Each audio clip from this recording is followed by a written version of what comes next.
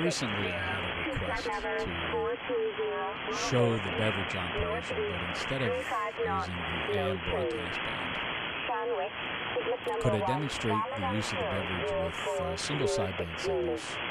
I thought about how I would do this, and tuning the amateur radio bands and finding consistent sideband signals is not very easy. So what I decided to do was tune in one of the plentiful sideband aviation weather recordings. Usually it's a computerized voice, but I think it'll demonstrate the same thing. So what I have here is a display of my Apache Lab 7000 running Thetis, latest version.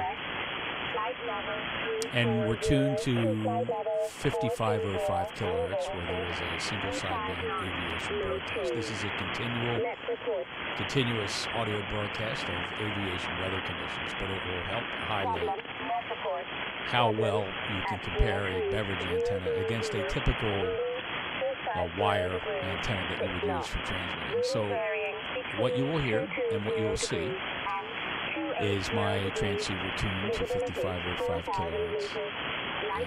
And most people listening to sideband transmissions would say this is perfectly acceptable. But what if I told you that there is a much better way to listen to sideband signals? And then listen to the difference when we listen to the same station while connected to a 600-foot traveling wave beverage antenna. I will switch now. You will see that TX antenna will switch to RX antenna. So immediately your observation is, wow, the noise floor is down around S2. The received signal is not quite as high at just under S7. But the difference that the beverage delivers is the fact that there is a tremendously higher signal-to-noise ratio.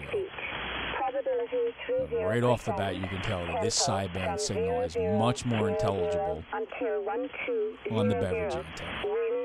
I'll switch back and forth between these two antennas so you see what the difference is.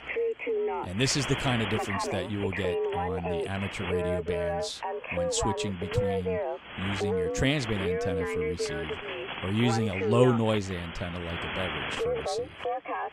So again, you're listening to the beverage. Let's switch back over to the transmit loop. This is the transmit loop. Noise floor comes up, signal to noise ratio goes down, and although the overall signal strength is a couple less units stronger, the signal is not as pleasant to listen to. We'll switch back to the beverage. Beverage. Transmit loop. Again, 600-foot horizontal loop at 65 feet. 600-foot long beverage antenna mounted about 7 feet above the ground. 7 feet above the ground. We'll go back to the transmit loop antenna. Transmit loop. And there's the beverage antenna. Hopefully this demonstrates more realistic rather than using the broadcast station demonstration where we're switching between AM broadcast stations. This is more what it would be like on the amateur radio bands. Oh, at 5505 kilohertz, we're close to right in between 80 meters and 40 meters, and you can see the 600-foot beverage performs very well even at these higher frequencies. Thanks for listening and watching.